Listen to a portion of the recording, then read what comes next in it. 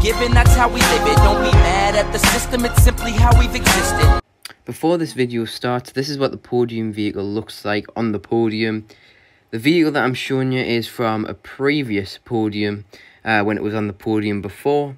So that is why it looks different. I've already modified it a little bit. But yeah, that's why it's different colour and stuff. Enjoy the video.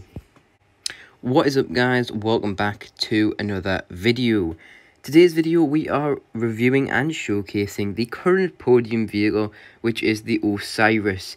And if you're wondering, this is mainly based off of Pagani. However, the front, if you thought it looked like a Ferrari, I could see why you might think that.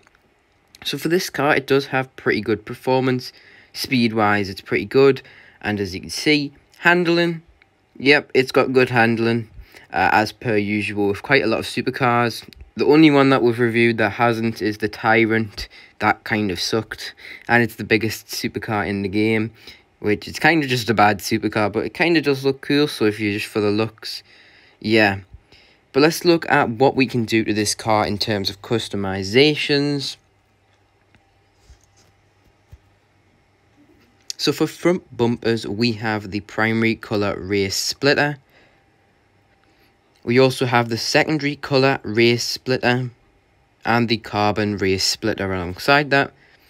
And we also have the primary colour street splitter, also the secondary colour street splitter and the carbon street splitter. A lot of words to say there, but a lot of customizations on the front bumper. However, the rear bumper only has one option, and that is the race rear diffuser.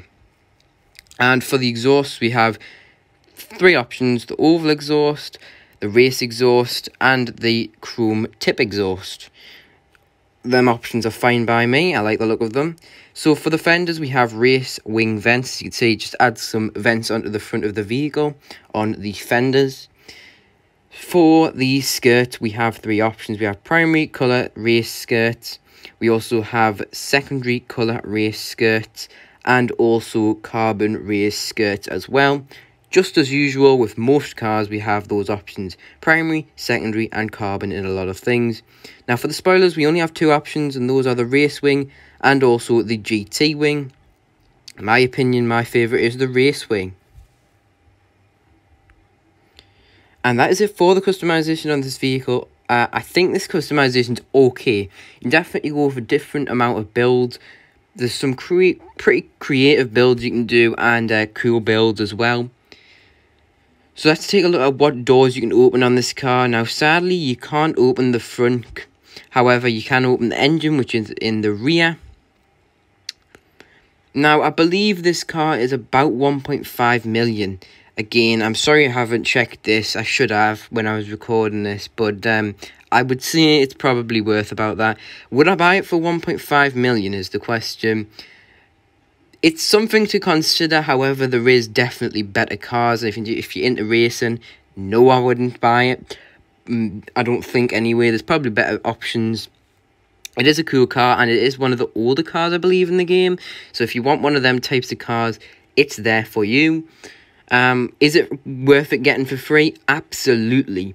This car is based off a really cool car in real life, a Pagani. Paganis are pretty rare in real life, so it's nice to be able to have kind of a dream car in this game, which a lot of people probably won't own unless you get really lucky. And even if you're rich, you're probably not going to have one because there's not many of them out there. I believe there's only like 10 of them.